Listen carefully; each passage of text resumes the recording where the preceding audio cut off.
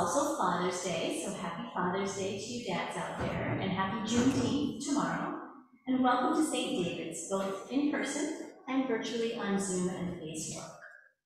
I'm Anjanette Lasavage, and 2023 around here is our year of connection. So before we start, please take a moment to introduce yourself and wish a happy Sunday to someone near you. And if you can, choose someone you don't know.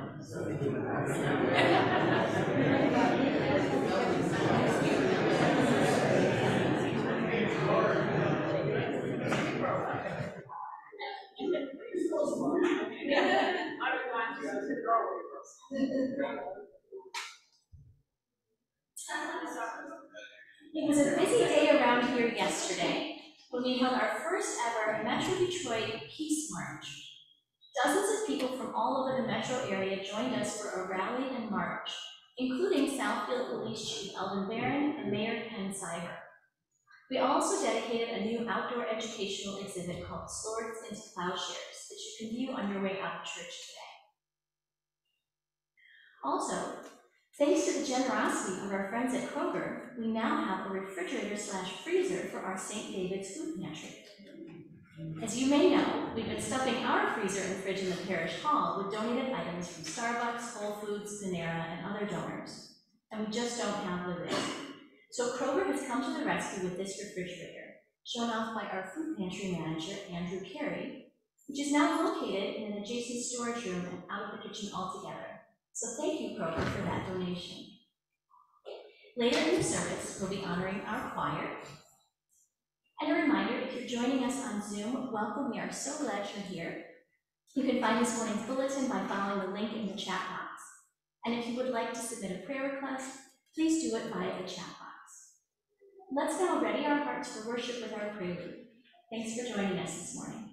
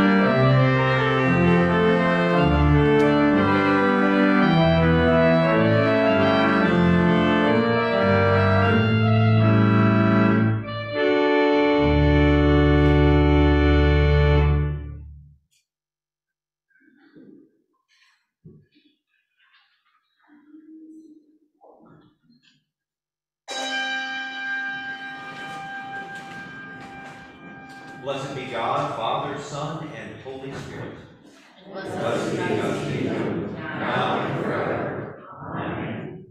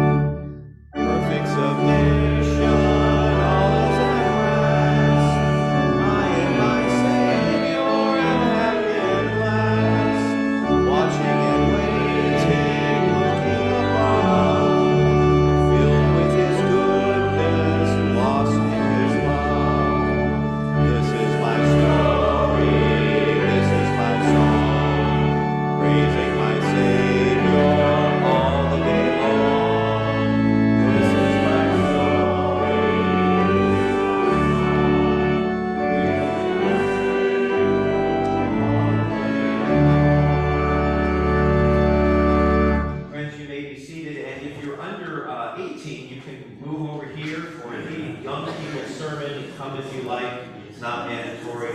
But I hear that more people get something out of the children's sermon than the adult sermon. So I'm kind of roped into doing this. Are you guys going on vacation this summer at all? Not that you know of. You going someplace? Do you have a favorite place you like to go on vacation? Can you name your last vacation? Where was it? You went to Florida. Wow, that's a pretty good vacation. You went to Chicago. That's a good vacation too. One year I went on vacation and I went to a small town, and in this town, which was very old, close to the middle of town, they had this huge rock wall. It's huge, made years and years ago. And on the other side, they had the lake, and this was actually a dam that was built in order for the town to be built. This was the idea, is that these town fathers had planned to build this town, but they of course needed a way to keep the lake from coming in, right? And so as our guide was, explaining all this stuff to us, we looked at that wall, and that wall, as they said, was really old, and it had these rocks. It was made out of rocks from like the field, and some were little, some were big, some were round, some were kind of rectangular looking, and they're massive amount, all of these rocks, making this wall that holding this massive amount of water from coming into the town. And so I asked our guide, I said, what happens if one of those rocks pops out? There's always going to be devastating. One of those rocks pops out, then the water will rush through, and probably 1 or 2, 1, 2, 3, 4, before you know it, the town will be flooded. It's like, wow, just even one tiny rock, each one of them is really, really important to keep that water out there. Well, today we're going to hear in our gospel, we're going to hear how Jesus called 12 disciples to go out and to spread the word of God and to heal people and to cast out demons and to do the work that God wants them to do. And of course, we're Jesus' disciples too. We're probably not called to do exactly what they did, but we're all called anyway. And many of us think, what? I'm just a little rock in this big old world. What good can I do?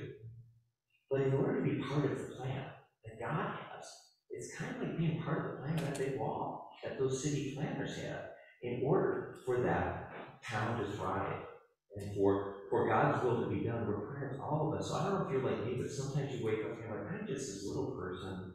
Nobody would know if I'm not here. Does my life really matter? And I think God really wants us to, it's like that rock wall. Every single stone in that wall, no matter how small or how big, is really important. And I think you guys can put 2 and 2 together. Please stand for our call. The Lord be with you. And also with you. Let us pray.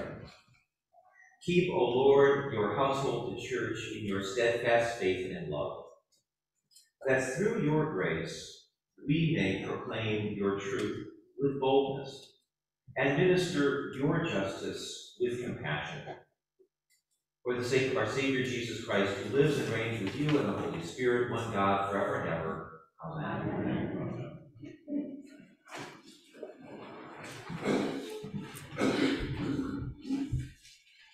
Our first lesson is from the Hebrew Scriptures and the first book of the Torah called Genesis. Here we learn about how God called Abram to bring God's blessings to the world. The Lord appeared to Abraham in the oaks of Mamre as he sat at the entrance of his tent in the heat of the day. He looked up and saw 3 men standing near him. When he saw them, he ran from the tent entrance to meet them and bowed down to the ground. He said, "My Lord, if I find favor with you, do not pass by your servant. Let a little water be brought and wash your feet and rest yourselves under the tree. Let me bring you a little bread that you may refresh yourselves, and after that you may pass on, since you have come to your servant." So they said, "Do as you have said." And Abraham hastened into the tent to Sarah and said, "Make ready quickly 3 measures of choice flour, knead it, and make cakes." And Abraham ran to the herd and took a calf, tender and good, and gave it to the servant, who hastened to prepare it. And then he took curds and milk and the calf that he had prepared and set it before them. And he stood by them under the tree as they ate. They said to him, "Where is your wife Sarah?" And he said, "There in the tent." Then one said, "I will surely return to you in due season, and your wife Sarah shall have a son." And Sarah was listening at the tent entrance behind him. Now, Abraham and Sarah were old, advanced in age. It had ceased to be with Sarah after the manner of women. So Sarah laughed to herself, saying, "After I have grown old and my husband is old, shall I have pleasure?" And the Lord said to Abraham, "Why did Sarah laugh and say, 'Shall I indeed bear a child now that I am old?' Is anything too wonderful for the Lord? At the set time I will return to you in due season, and Sarah shall have a son." But Sarah denied, saying, "I did not laugh," for she was afraid. He said, "Oh yes, you did laugh." The Lord dealt with Sarah as he had said, and the Lord did for Sarah as he had promised. Sarah conceived and bore Abraham a son in his old age, at the time of which God had spoken to him. Abraham gave the name Isaac to his son, whom Sarah bore him. And Abraham circumcised his son Isaac when he was 8 days old, as God had commanded him. Abraham was 100 years old when his son was born to him. Now Sarah said, "God has brought laughter for me. Everyone who hears will laugh with me." And she said, "Who would ever have said to Abraham that Sarah would nurse children? Yet I have borne him a son in his old age." May your word live in us and bear much fruit to your glory.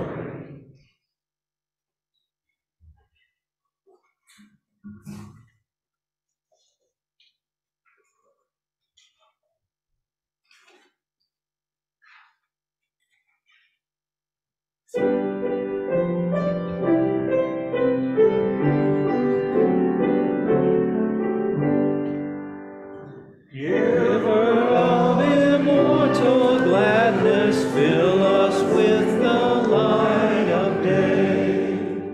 I love the Lord because he has heard the voice of my supplication, because he has inclined his ear to me whenever I called upon him. Giver of immortal gladness, fill us with the light of day. How shall I repay the Lord for all the good things he has done for me? I will lift up the cup of salvation and call upon the name of the Lord. Giver of immortal gladness, fill us with the light of day. I will fulfill my vows to the Lord in the presence of all his people. Precious in the sight of the Lord is the death of his servants. Giver of immortal gladness, fill us with the light of day. O Lord, I am your servant. I am your servant and the child of your handmaid. You have freed me from my bonds. I will sacrifice to you the offer of salvation and call upon the name of the Lord. Giver of immortal gladness, fill us with the light of day. I will fulfill my vows to the Lord in the presence of all his people, in the courts of the Lord's house, in the midst of you, O Jerusalem. Alleluia. Giver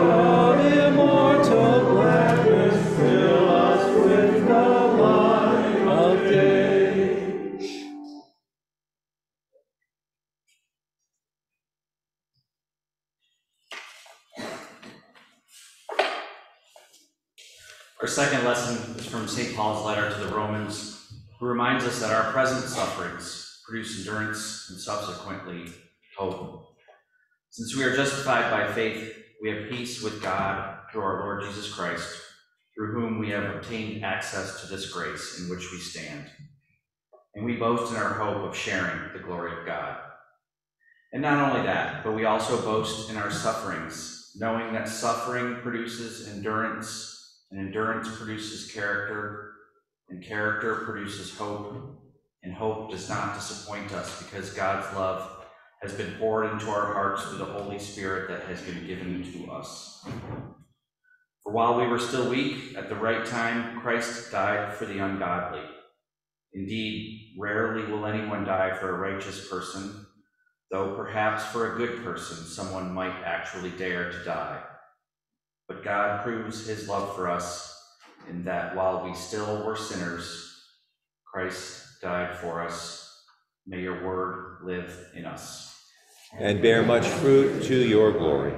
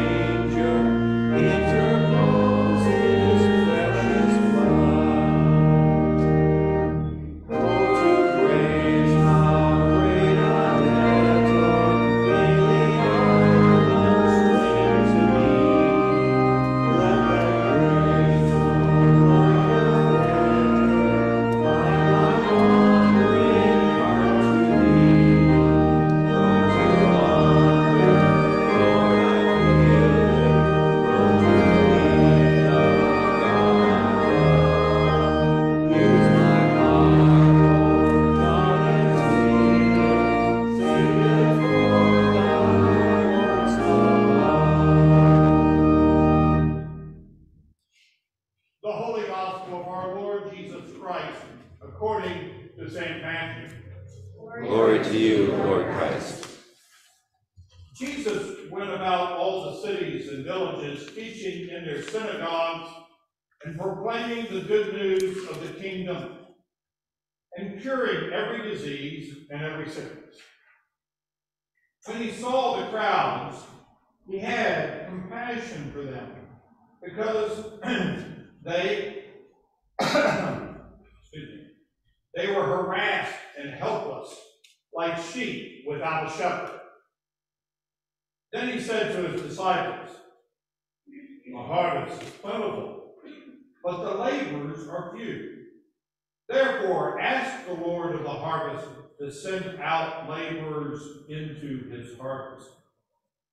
Then Jesus summoned his 12 disciples and gave them authority over unclean spirits, to cast them out, and to cure every disease and every sickness. These are the names of the 12 disciples, the 12 apostles.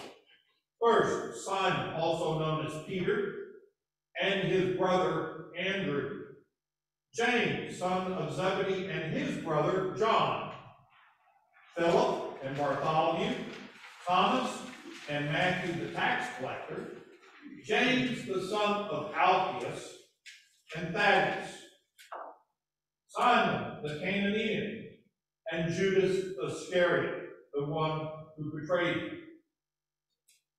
These 12 Jesus sent out with the following instructions. Go nowhere among the Gentiles, and enter no town of the Samaritans, but go rather to the lost sheep of the house of Israel. As you go, proclaim the good news. The kingdom of heaven has come near you. Cure the sick, raise the dead, cleanse the lepers, and cast out demons. You receive without payment, give without payment. Take no gold or silver or copper in your belts, no bag for your journey, no or 2 tunics, or sandals or staff, for laborers deserve their food. Whatever town or village you enter, find out who is worthy, and stay there until you leave. As you enter the house, greet it. If the house is worthy, let your peace come upon it, but if it is not worthy, let your peace return to you. If anyone will not welcome you or listen to your words, shake off the dust from your feet and leave that house or town. Truly I tell you, it will be more tolerable for the land of Sodom and Gomorrah on the day of judgment than for that town. See, I am sending you out like sheep in the midst of wolves. So be wise as serpents and innocent as doves. Beware of them, for they will hand you over to councils and flog you in their synagogues, and you will be dragged before governors and kings because of me, as a testimony to them and the Gentiles. When they hand you over, do not worry about how you are to speak or what you are to say. For what you are to say will be given to you at that time. For it is not you who speak, but the Spirit of your Father speaking through you. Brother will betray brother to death, and the father his child, and children will rise against parents and have them put to death, and you will be hated by all because of my name. But the one who endures to the end will be saved. And when they persecute you in one town, flee to the next. For truly I tell you, you will not have gone through all the towns of Israel before the Son of Man comes. The Gospel of the Lord. Praise to you, Lord Christ.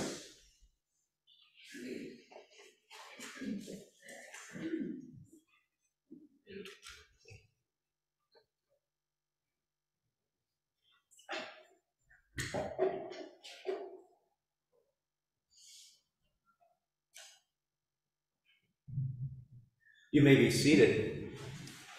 Wonderful to see you all this morning. Thank you so much for coming. Gosh, on Father's Day, you get to say, I'm just going to sleep in.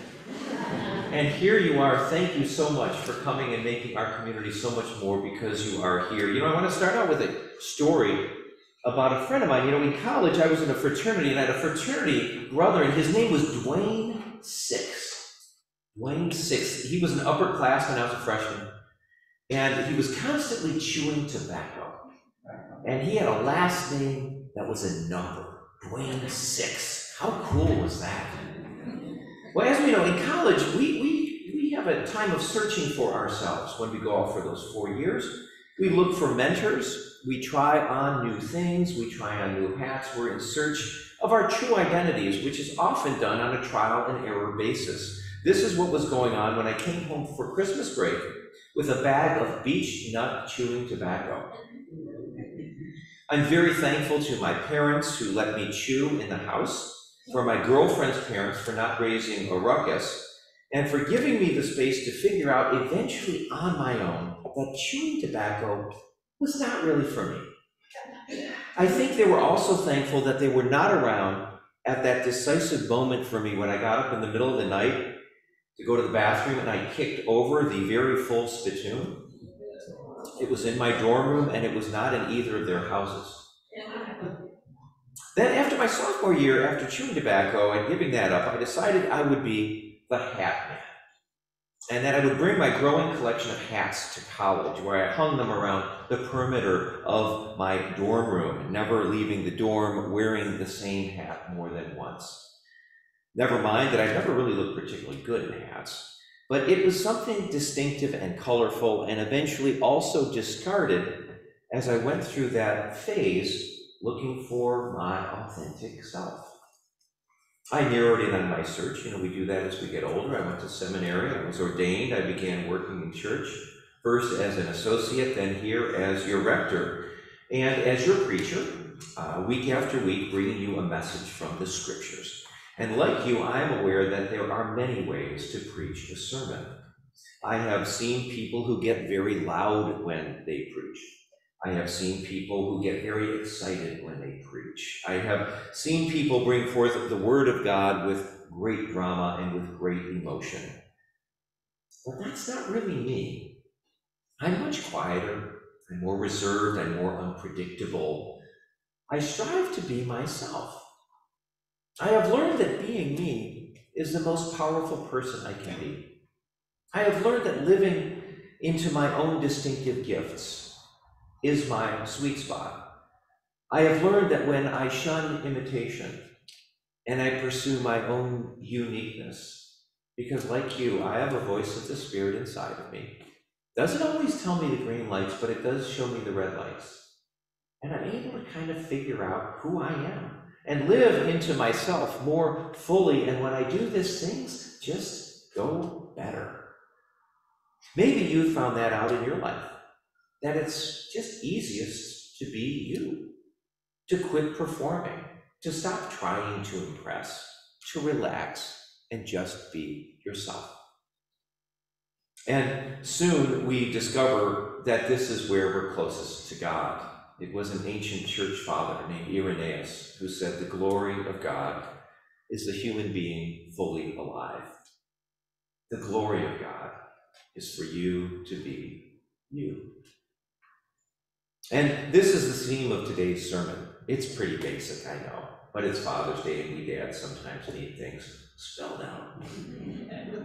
Be yourself. Be who you are. Discover that as ordinary as you may think of yourself, there is nothing ordinary about you. There is nothing ordinary about you. In a world begging for imitation, fashion, music, lifestyle, life choices, make your decision based on who you are. Make choices grounded in your own personal convictions, not your peer group, not what people expect of you, but in yourself. Run your own race, not somebody else's. That still small voice inside of you that God put there is there for good reason. It's there for you to be you, because we all need you to be you in order for the world to be what God wants it to be. Al, I wonder, what would a symphony be like if everybody played the violin? Or if everybody played the oboe? I'm sure it would sound great, but it wouldn't sound nearly as inspiring as it would with everyone playing to the best of their ability their own unique God-given instrument. God has given you and only you your own distinctive instrument. Don't take somebody else's. Play your own instrument to the best of your ability. Don't be afraid. Be yourself. There's nothing ordinary about you. This idea comes to mind as we witness Jesus calling the 12 disciples that Father Steve read for us. Father Steve, thanks for dressing up so much today. It's about time to give him a break, isn't it? Those 12 disciples, they went out and Jesus told them to take authority over unclean spirits, to cast them out, to cure every disease, to cure every sickness. Jesus has given these 12 followers a job that I've always thought was normative. Aren't I to go out and do the exact same thing? Aren't I to go out and cure the sick, raise the dead, cleanse the lepers, cast out demons, leaving behind a change of clothes, my credit cards, even a bad lunch? To do exactly what they did was their job. Isn't it mine too? Well, like a lot of stories of the disciples, my first inclination is to think that Jesus is calling me to do the exact same thing. But I figured out that he has, and he hasn't. Now, of course, there are themes of liberation and of healing and restoration and reconciliation at play here, things that Christians of all ages and all places are to be about. The stories we hear of these disciples have certain normative themes to them, but our job isn't to be who Jesus called them to be. Our job is to be who Jesus has called us to be. Be yourself, created, redeemed, and called to be a Jesus person, but to be the unique, God-ordained, God-anointed Jesus person that only you can be. You were born at a time, in a certain family, around certain friends, in a certain community, speaking a certain language, eating certain foods that only you will ever do. And God invites us to be ourselves, for there is nothing ordinary about you. You know, many of you have passed through the parking lot, and especially this morning, and seen that wonderful 1964 Mercedes-Benz 230 SL parked in the pastor's parking spot. Well, I bought that car back in the 1900s, back in 1997, when I was working at a TV station in Los Angeles. And as a single person, I had the blessed opportunity to purchase a car I wanted to drive for the rest of my life. I looked at many models, I considered many possibilities before deciding on that particular car, which was owned by two lawyers in Long Beach, and I was sure I had overpaid when I handed them that check for $12,000. Well, as I pursued my call to ministry, I was studying in seminary, worked soon after as a hospital chaplain. Then I was an intern in a particularly poor parish. Well, this decision about this car started to get to me. Driving such a fancy car and being a minister, well, isn't that part of the call to serve God, that you have to drive a Pinto or a Chevette or an Aspire for the rest of your life? And so I had that Mercedes packed up and I sent it to Chicago and have my best friend watch over it while I figured this out. And then I bought a 10-year-old black 4-door Buick.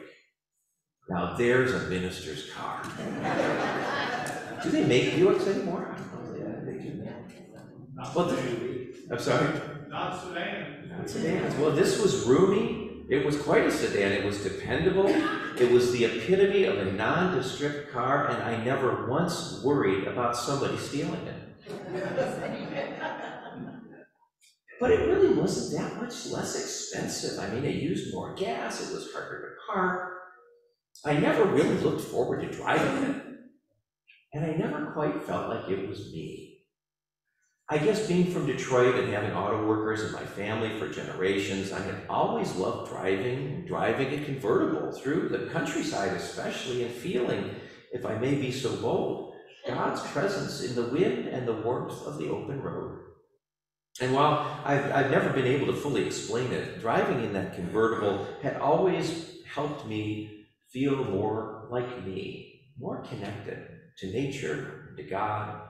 And that's the reason I called my friend up. I called him a few years later. He wasn't happy to take the call when I asked for the car back. And I've been driving it ever since. What are the experiences you have that make you feel more authentic and connected to God? Because that's what it's about, folks, is for us to be more connected to God. Because remember, God is love, the source of love. And the more connected we are to God, the more that love flows through us. How are you trying to fit into somebody else's idea of who you should be, and not your own? Because your own idea will coincide with God's idea of who we should be. How good are you at being yourself? When I was in high school, my cross-country team qualified for the state meets. Back then it was a 3-mile race. I guess it's probably close to that now. And we trained all year to do our best. As a runner, I'd always found that I did my best when I kind of went out with the middle of the pack. And then at the end, when other people were running out of gas, I always found a way to just kind of suck it up and sprint at the end and summon up all my strength and pass a lot of people towards the finish line. Well, here we are at the state meet with teams from all over Michigan, along with runners who I'd heard about, I'd never met. There was no internet. You just see their names in the paper and their times.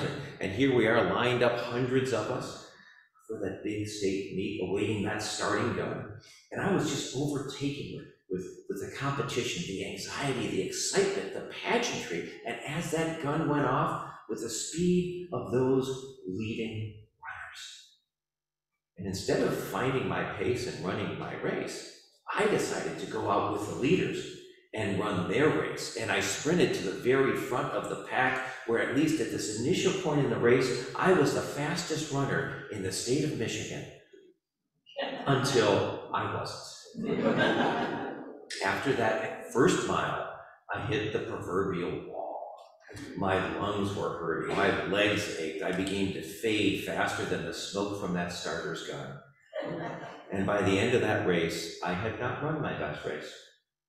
I had run one of my worst races. I had not run my race, but somebody else's. And I have since discovered that, like cross country, life is not a competition with others, not with friends, with coworkers, with siblings, with neighbors. Life is a competition with ourselves, to be the best that we can be, to run our own race. Of course, I can't run like Usain Bolt. I can't preach like Bishop Bonnie. I can't sing like Jim Kenny. But I can encourage a few people. I can inspire a few people. And I can smile. And I'm good at that. The point is, don't get distracted trying to keep up with someone with whom you're never supposed to keep up. Sure, they may have something I don't, but that's okay. I'm not running their race. I'm running mine. You're running yours. And it has a destiny all its own. So what do I do when somebody passes me? Don't I want to be in the lead, in first place? Well, I've learned that the best posture that we can realize is understanding that we're not in competition with them.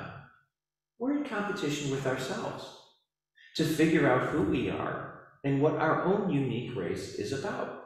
So when other people pass you, bless them. Wish them well. Don't be intimidated.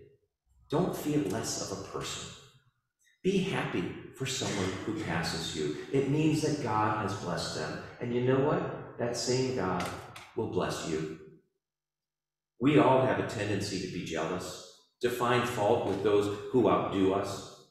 We want to talk badly about them. We want to disparage their achievements, but we know that that's the wrong attitude. It's a trap. Be happy for them. Rejoice in the good fortune of others. Some of us like country music, and there was a famous song once written called "I Thank God for Unanswered Prayer," because you may be aspiring for something that isn't good for you. Run your own race. Be your own person. Rejoice in the good fortune of others. Thank God those 12 disciples that Jesus sent out were able to perform miracles. God has different miracles for you and for me. And this is so important because God is working inside of each one of us to create a symphony of healing, a symphony of reconciliation, a symphony of redemption that only comes about when you and I are authentically ourselves. But what if our gift, our lives, are insignificant? Well, that's what a little girl named Sadako Sasaki once thought. She was injured by a nuclear bomb back in Hiroshima, Japan in 1945. She was 2 years old. She was hospitalized numerous times, which is when she learned about the legend of 1,000 cranes, which is a Japanese tale that promises a wish granted to anybody who folds 1,000 origami paper cranes. Well, unable to do very much in the hospital, Sasako figured she could fold paper cranes, which she did, and she immediately enjoyed. Even as her condition worsened, Sadako continued folding those paper cranes. By the time she died, she folded 1,300 of them. Well, others heard about her perseverance, and they were touched. So much so that tens of thousands of paper cranes have been folded by children her age and older, and these days donated to the Hiroshima Peace Memorial in Japan, all inspired by little Sadoko and the small act of folding paper cranes. Many of us here today are going through adversity, and we have no idea how many people are watching us, are witnessing to grace, to the ways we're going through these things without complaining, without being bitter, without being angry. And that can be a miracle in itself. None of us here know how many people we are inspiring in our pursuit of us being ourselves. The point is that none of us should discount our gift. It may feel small compared to others. It may feel small to ourselves. But there's nothing ordinary about you. You have the fingerprints of God all over you. Each one of us are made in God's image. Each one of us has the spark of God inside of us, and the unique, irreplaceable gift and purpose of God coursing through our veins. If we were to sum up the gospel into one word, it would be hope. Because this is what the gospel gives us. We don't have to have a great gift for God to use us in a great way. And this is for God to decide, not us. We are called to do God's work, which by definition is great work. This was not easy for Sarah to understand. Thank you, Walter, for reading that lesson for us. I heard some of us chuckling as we went through that lesson. We heard about 90-year-old Sarah and her even older husband Abraham, that she would bring forth Isaac, giving birth to Israel, to God's redemptive plan for the world. Israel, of course, is birthed in, of course, Abraham, but Abraham wasn't circumcised. It was Isaac who was the very first one circumcised. But of course, Sarah thought this was ridiculous, and so she laughed. How could nations and kings of nations be inside of me, Sarah thought, at 90 years old. So she thought it was so preposterous that, you remember the story a few years earlier, she'd heard that promise and she tried to move it along by having her husband sleep with the maid and have children that way. But God said, no, Sarah. That's not what I had in mind. I have nations and kings of nations inside of you that need to come forth. And I am not going to bring forth my promise through somebody else, but through you. Friends, we are all pregnant with God's promise as well. We are pregnant with possibility. We are pregnant with destiny. We are pregnant with God's promises of security and provision and purpose. And it takes us being us, not doing things that are inauthentic like Sarah tried to do, but by patiently waiting for God to do what God promised. Having faith that we are where we're supposed to be, not trying to imitate how other runners are running the race, but knowing that God has put in us unique gifts and powers and insights for us to play our own irreplaceable roles in the redemption of the world. So, friends, as we go forth this day, on this Father's Day, let us give God the glory for making each of us the uniquely gifted people we are, for reminding us that we were created and set aside for priceless and incomparable work that no one else will ever be able to duplicate. Amen. Amen.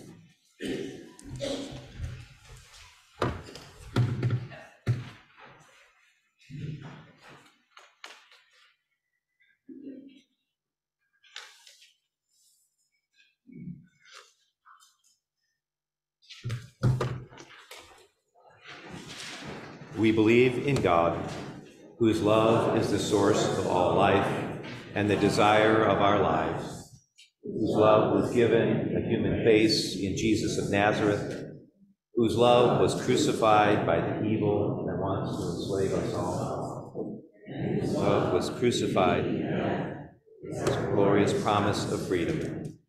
Therefore, though we are sometimes fearful and doubting, we trust in God, and in the name of Jesus Christ, we commit ourselves in the service of others to seek justice and to live in peace, to care for the earth and to share the commonwealth of its goodness, to live in freedom of forgiveness and the power of the Spirit of love, and in the company of the faithful, to be the church for the glory of God. Amen.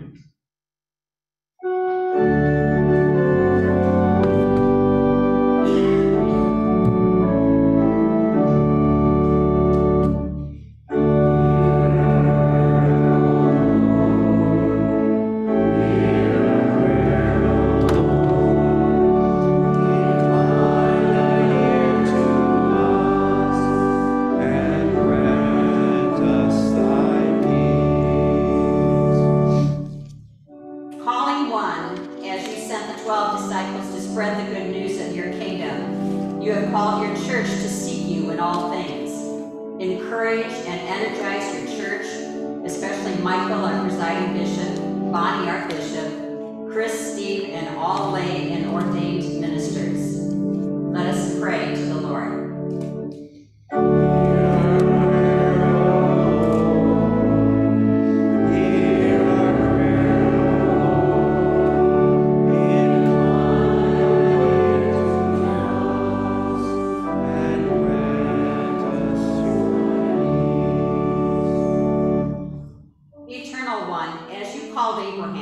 Blessing to all people. Help our elected leaders be a blessing to all whom they serve, especially President Joe Biden, Michigan Governor Gretchen Whitmer, our representatives and senators, and Kent Sider, Mayor of Southfield. Let us pray to the Lord.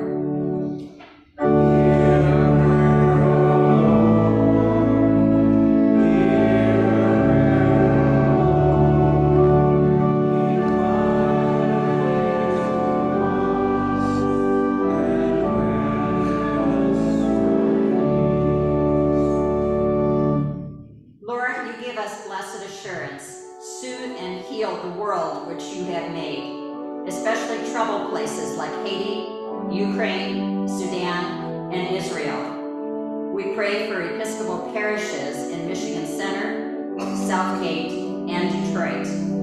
Send your healing and peace and give us direction in the ways we can help. Let us pray to the Lord.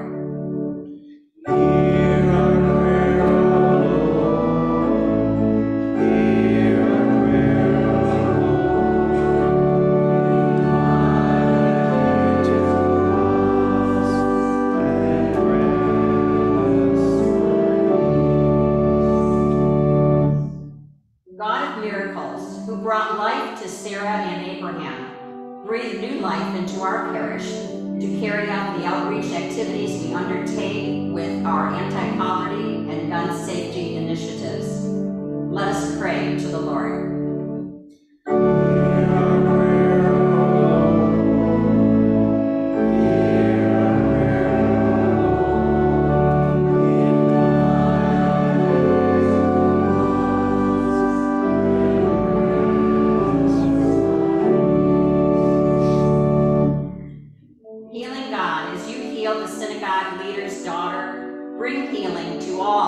Disheartened, discouraged, suffering, and sick. We now pray for all who are ill this morning and need your touch. Whom have you put upon your hearts? Please pray for them silently or aloud.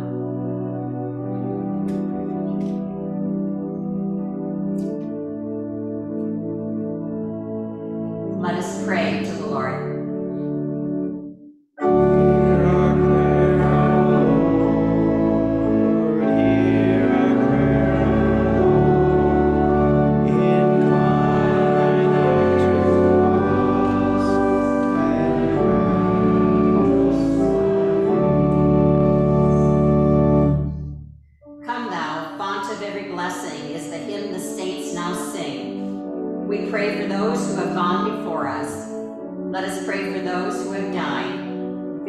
to name them silently or aloud. Nancy for Sue.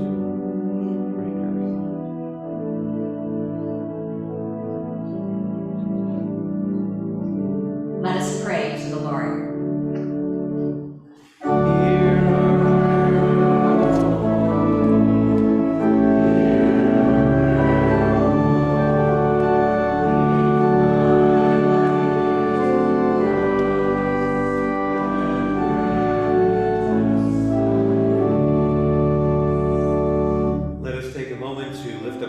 That have been submitted via our Zoom chat box. And first of all, for Audrey Humphrey and for Debbie Phillips, they're representing us at the Poor People's Campaign in Washington, D.C., and they've arrived for a week-long training there. And we pray for safe travels, that you would learn much about how we might combat poverty in our own places. Johnny Milton asked us to pray for her daughter, Lise Pauline. She will have surgery on Friday. And Desiree asked us to pray for Ken Dial to have an easy, speedy recovery and a wonderful Father's Day after his heart problems earlier this week. Happy Father's Day to all of our fathers. Let us pray to the Lord.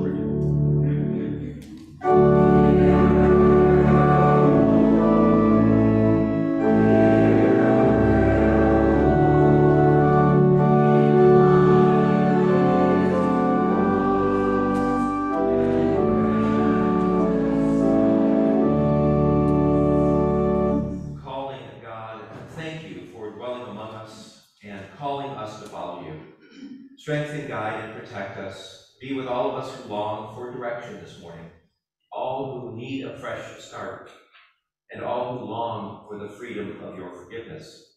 Give your mercy to us who are weary, and look for a place to rest in your presence. Renew us as heaven and earth meet, that we may find our true life in you and with you, even now, even here.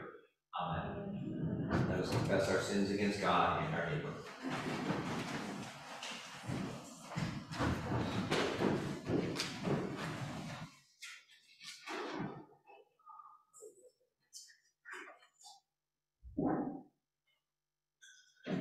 Most merciful God, we confess that we have sinned against you in thought, word, and deed, by what we have done and by what we have not done. We have not loved you with our whole heart. We have not loved our neighbors and ourselves. We are truly sorry, and we humbly repent. For the sake of your Son, Jesus Christ, have mercy on us and forgive us, that we may delight in your will and walk in your ways, to the glory of your name. Amen. Almighty God, have mercy on you. Forgive you all your sins through our Lord Jesus Christ. Strengthen you in all goodness, and by the power of the Holy Spirit, keep you in eternal life. Amen. I would now invite you to please stay seated. We're taking a moment for special celebrations, and we want to start off with Juneteenth, the annual June 19th celebration of freedom. As you all know, Juneteenth is a federal holiday commemorating the emancipation of enslaved African Americans. It derives its name from combining June and 19th, and it's celebrated on the anniversary of an order issued by Major General Gordon Granger on July 19th, 1865, proclaiming freedom for slaves in Texas. The day was first recognized as a federal holiday in 2021 when President Biden signed the Juneteenth National Independence Day Act into law. The Lord be with you. Let us pray. Almighty God, you rescued your people from slavery in Egypt, and throughout the ages you have never failed to hear the cries of the captives. We remember before you this morning our brothers and sisters in Galveston, Texas, who on this day received the glad tidings of their emancipation. Forgive us for the many grave sins that delayed that liberating word. Anoint us with your Spirit to bring good news to the poor, to proclaim release to the captives, and recovery of sight to the blind. So let the oppressed go free and proclaim the year of your favor through Jesus Christ our Lord, who lives and reigns with you in the unity of the Holy Spirit, one God, forever and ever. Amen. Amen. If you are a father, would you please stand up? We got a couple of dads here this morning, and today we think they're extra sweet. And so as you leave today, we are going to give you, if my 4-year-old hasn't eaten all of them, a sugar daddy. So there's your treat. Every year we try to find something So we're going to give that to you, but first we want to pray for you. So I would ask the ladies to please stand up, and if you've got somebody that you feel comfortable laying a hand on, you may do so. If not, you may extend your hand and let us pray. God of creativity and beauty, we thank you and we praise you for the ways that you have lifted up fathers in our midst. Look gently upon fathers of newborn and young children. Give them energy, patience, and happiness in these fleeting days of long nights, diapers too numerous to count, and loading cars with strollers. Bless dads who are raising school-age children and teenagers, dads who coach teams and stay up late helping with homework. Show them joy in the moments that seem both hard and wonderful at the same time. Bless dads who watch their adult children live their own lives. Give these fathers perspective and wisdom. Healing God, comfort all people who mourn the presence of their father today, from death or illness or because of broken relationships. Comfort those who have who had hoped to be fathers, but have been unable to do so, and embrace those who long to be dads. Ever-present God, hold up those fathers who mourn the loss of their own children, or grieve over their broken relationships with their children. Beloved Jesus, Son of God, help us to recognize all the men who have guided us and loved us like fathers, men who send a light forth as an example of the light you shine upon all of your beloved children. Bless us and keep us today in your light. In your name we pray. Amen. And you may be seated as I'd like to invite our parish musician Al Evans forward to come and recognize our choir members for their outstanding service this past year. Thank you, Father Chris. Would any members of the choir or the bell choir please come forward?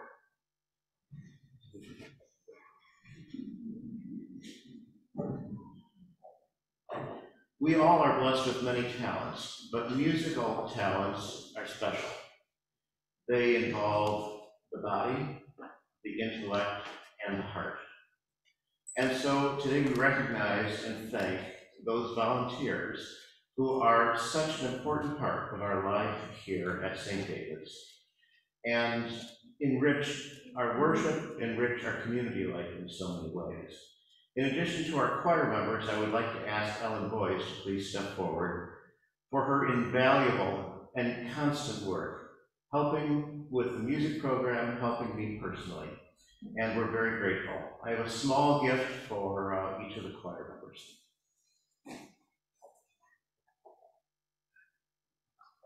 Well, gold bars isn't that small there, Al.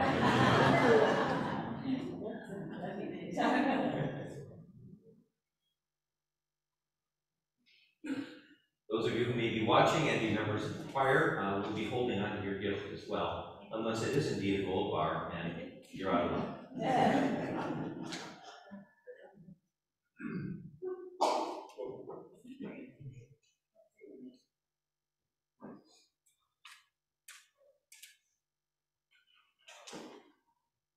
Once again, I invite the congregation to please stand and let us pray for our choir. God of creativity and beauty, we thank you for our choir, for the gifts of music, for the gifts of friendship, and for the opportunity to serve you in this wonderful space at St. David's. Lord Jesus, our teacher and guide, thank you for the opportunity to lead your people and participate fully in worship of you. Spirit of wisdom and truth, help us to embody your grace and compassion, not only in our music, but also in our lives. May the music our choir makes, and we join in on, lift up all of us, and lift up all who hear it, to reflect upon your great love for us. We ask this, O Lord, through Jesus Christ, your Son, who with you and the Holy Spirit lives and reigns, one God, forever and ever. Amen. We invite the choir to turn around and face everybody, and may the peace of the Lord be always with you.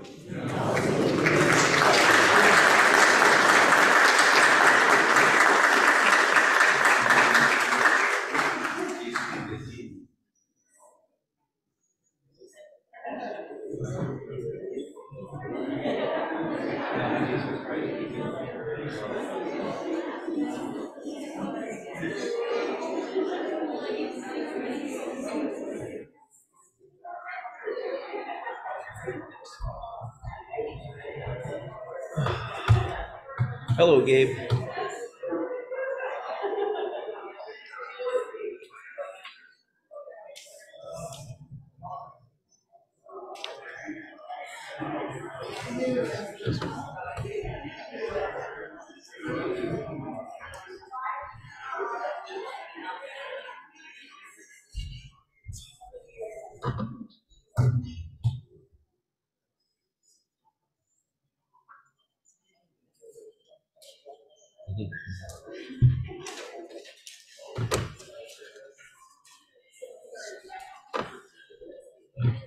Good morning. Morning. Happy Sunday, and once again, welcome. I'm Vestry member Mary Benson. Right after church, we invite you to join us for coffee and fellowship in our parish hall. Just head down the east hallway after service and you'll find the parish hall. The St. David's Youth Group is going to the zoo on Tuesday. If you'd like to go, sign up on the parish website or contact the front office. And you know, I was at the zoo last week, I'm actually a member, and do you know why leopards never play hide and seek at the zoo? Why do leopards never play hide and seek at the zoo? Because they're always spotted. Coming June 24th, next Saturday, we're having a garage sale. If you've got enough items to fill a table in the parish hall, we want you to join us. Details can be found on the website as well. And also, we're hoping you'll join us in our summer reading project. We're reading a book called $2 a Day, Living on Almost Nothing in America. It's by a University of Michigan professor and fellow Episcopalian, Dr. Luke Schaefer. As we welcome dozens of financially distressed people to our campus each week through our food pantry, we want to know more about the challenges of the poor. Books are $12 and are available in the narthex. We'll have a wrap-up book discussion led by Dr. Schaefer himself here in person in September. And if I could just add a personal plug, we have a representative from the Red Cross out in the atrium after service today, and we're trying to have a blood drive here next Sunday. And I would encourage everybody and anybody to join, and if you can, donate blood. I myself have donated over almost 9 gallons over a lifetime. And if you need somebody to come and hold your hand, if you've never done it before, I'd be happy to come do it. But please consider donating and giving some information at the table out in the atrium.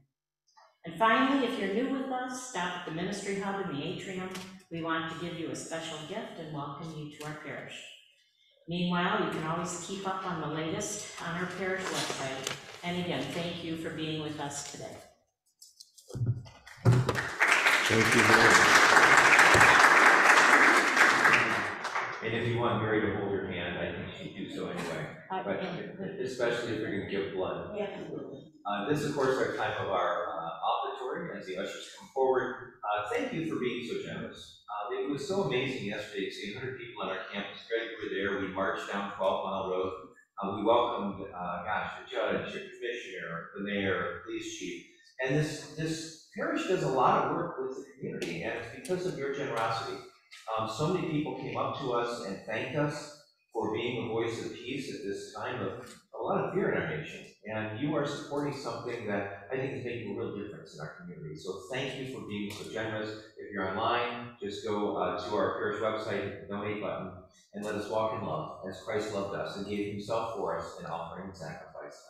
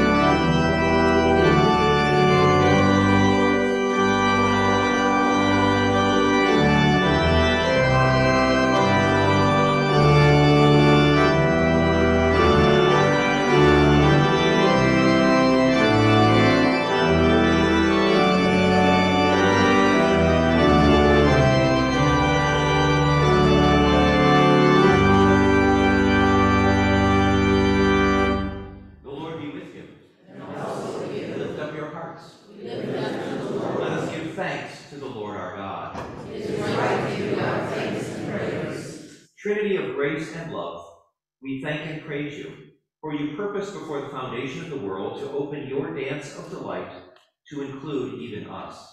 And you shaped your very life to incorporate us in your dance forever. While our lives are circumscribed by the limitations of our minds and bodies, your life is beyond our reach and outside our imagination. While we were yet sinners, Christ not only came among us, but died at our hands. In the glory of his resurrection, he called ones like us to be his apostles and spread the good news of his mercy to all the world.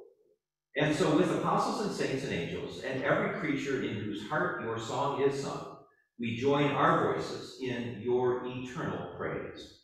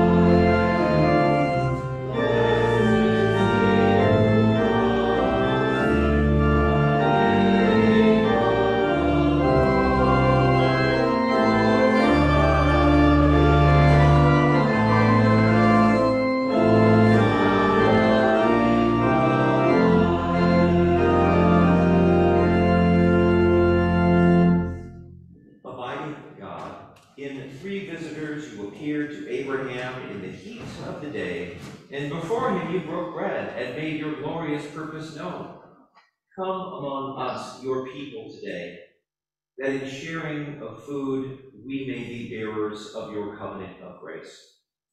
By the power of that same Spirit, take the fragile flesh of your people and transform it into that of the resurrected glory of your church. Send your Holy Spirit on the bread that we break and the cup that we share, that they may be for us the body and blood of your Son, Jesus Christ, who at supper with his disciples took bread, gave you thanks, broke the bread, and gave it to them, saying, Take, eat, this is my body, which is given for you. Do this for the remembrance of me. After supper he took the cup. Again he gave you thanks, and he gave it to his disciples, saying, Drink this, all of you. This is my blood of the new covenant, which is shed for you and for many for the forgiveness of sins. Do this as often as you drink it, for the remembrance of me. Great is the mystery of faith. Christ has died, Christ is risen, Christ will come again. Sustaining God, as your servant Paul and his Lord Christ before him suffered and endured, strengthen us, your church, and hasten your kingdom through the witness of your people under persecution. As in Christ you proclaim your word to the spirits in prison, make yourself known to all who find themselves incarcerated in body, mind, and spirit. When your children are oppressed, give them courage to endure. When they find strength to endure, produce in them character to reflect your truth. When they develop character, manifest in them hope of your deliverance. When they grow in hope, do not disappoint them, but roll down justice like a never-failing stream, until that day when a new heaven and a new earth engulf the longing of your aching people, God of eternity, Father, Son, and Holy Spirit. Amen.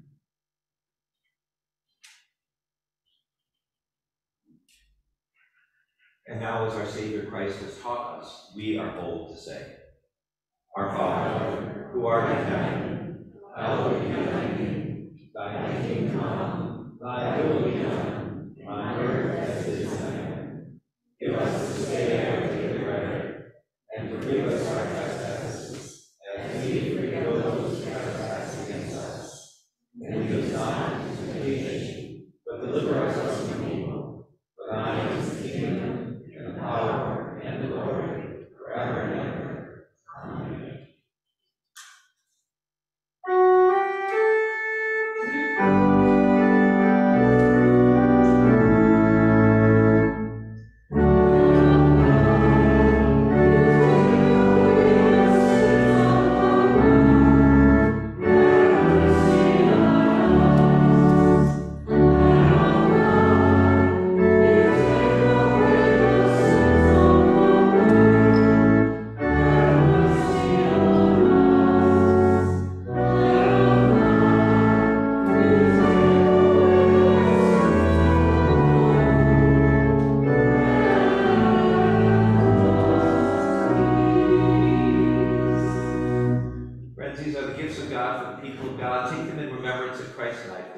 and feed on him in your hearts by faith with thanksgiving.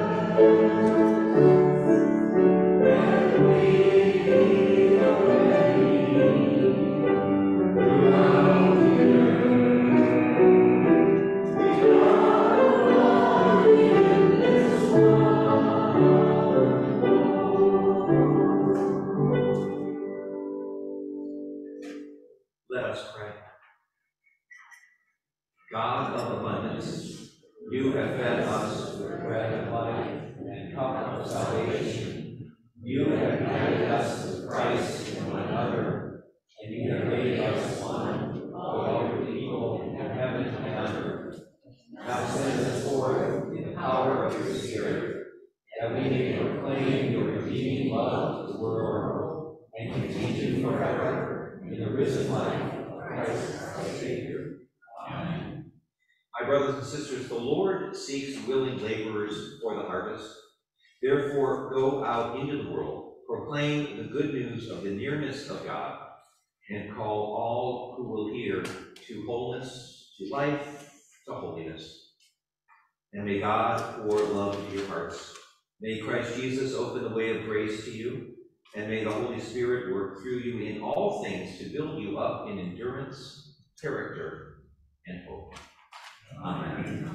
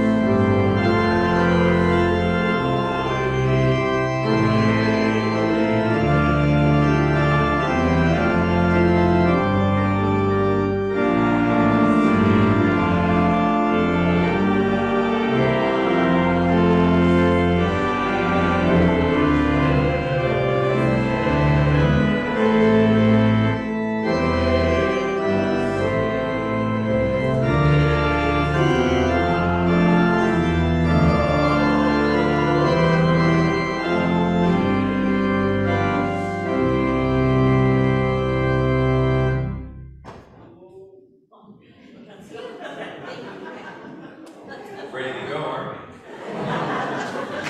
Let us go forth into the world to love and serve God and our neighbor. To worship, outreach, and love for